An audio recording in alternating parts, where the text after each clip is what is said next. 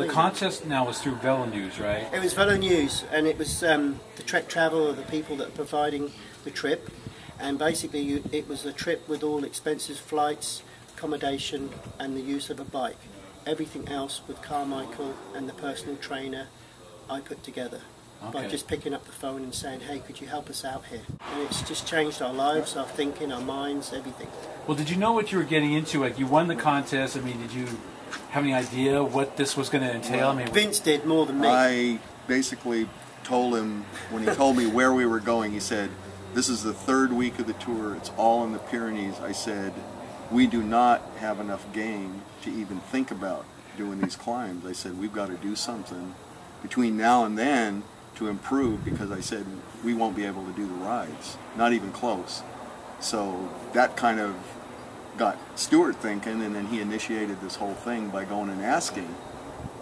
And like he said, if you don't ask, you don't get. And people decided to help us. They thought it was a good story. Two average guys, not really serious riders, and now we're getting more serious. This was the guy that got me into it. Yep. I had several years of physical problems. Back, 2 shoulder surgeries. I hadn't done anything at all for several years, and I was just not fit, and I decided I got to get something. I couldn't get out and surf because of my shoulders at that time. So I said, I'm going to get a bicycle, start riding it, be consistent. And so I started riding it and kind of piqued his interest a little bit. And so he got a bike and we said, okay, we're going to start riding every other day. And we did pretty well. We were getting in 2 to 4 rides a week. But mostly flat rides. We were piddling around, and we worked up to doing a 55-mile ride, a half century in Palm Desert. And then we did the metric century up here in Solvang, and it kind of went from there.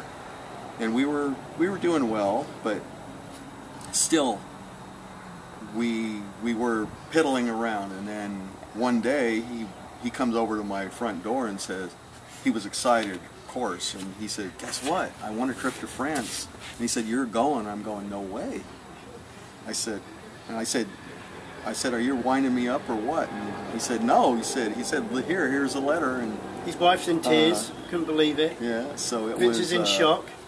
And I'm in shock thinking, oh my gosh, how am I going to achieve this? How am I going to ride in the Pyrenees Mountains? I'm going to need some help. Stuart called me up when he learned about the trip, and they wanted to know, essentially he knew he needed help, and so he didn't know the things that he didn't know.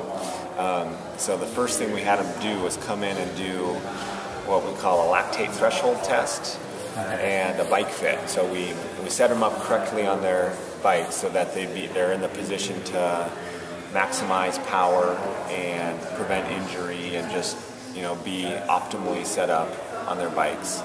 And then we've got our physiology lab over here, and we took them through a lactate threshold test, which we're essentially measuring some physiological benchmarks that tell us when their body is shifting fuel utilization from fat sources to more carbohydrate sources. And that physiological point in the body, we know that if we build the training ranges around that point, we can see maximal improvement in the shortest amount of time.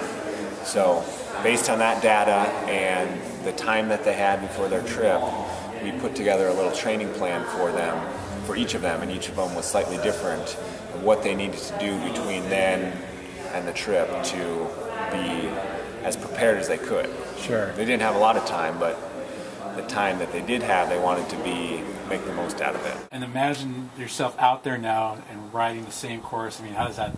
Oh, that's to me. And for me too. I've never even been to Europe ever. So just to be going to Europe and seeing the countryside and meeting people, and then on top of it, I get to ride some of the same roads that they ride, and then we get to watch the race finish each day. It was interesting because my 7-year-old son came to me and said, Dad, I've been watching the Tour de France last year with you. He said, I can't believe you're going to be riding it this year. And his little mind at 7 was working. And he's going, wow, Dad, that's really cool. really cool. What does it say about the transformation of you, like your body? And It's created a wave in the community. People down our street are working out. My wife goes to Zumba classes. My kids are doing more. We got a puppy dog that's 13 weeks old, so we're running around with the dog and walking in at the park 3 times a day and doing this. So it's been a huge thing for everyone. My brother-in-law, my sister's got a personal trainer. She goes to that as well. My brother-in-law's been working out. So it's a huge wave of positiveness, which is so that is great awesome. to have. That is awesome. How many miles are you guys putting in a week or a day? The longer weeks, probably 150 or 60 miles on some weeks. If we go on rides to Santa Barbara, and then with added to all our other rides, we're riding 5 days. 5 days, 2 days off. Right now we're spending about 9.5 or 10 hours, maybe 11 hours on the bike. And working. A week. Yeah, week. and I'm working. You're still working too. I'm still working. Vince is retired. I'm still working, taking the dogs for a walk, running a business, and trying to fit that in. So it's. Oh, man. I get up at 4:30 in the morning, and I'm in bed at 10:30 at night, and that's pretty much been it for the whole duration. You know, Stuart's pretty cool. He likes to get into the magazines and literature and find out about history of the sport and stuff that he's, you know, involved in. He's kind of thorough that way, likes to dig into things. And so he was subscribing to Velo News magazine, and it says, you know, check here if you're interested in entering our sweepstakes. And he says, oh, what the heck, you know, might as well check it, you know.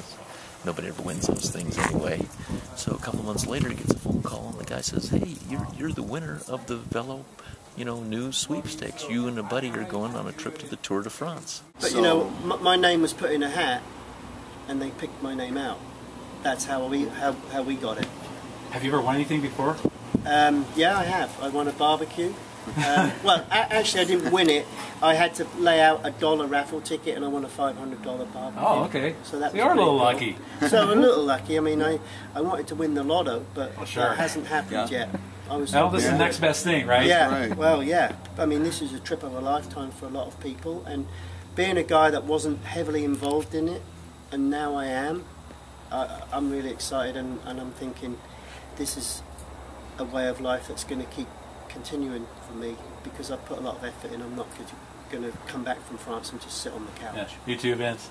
Absolutely. I mean, I've always been pretty fit, but there have been periods like this short period before this where I got really unfit and I didn't like it, so I decided to make some changes and get back to what I really like to do, and I always like staying fit. We ride the morning of that stage, but we ride the same part of the same stage, probably not the entire stage. Okay.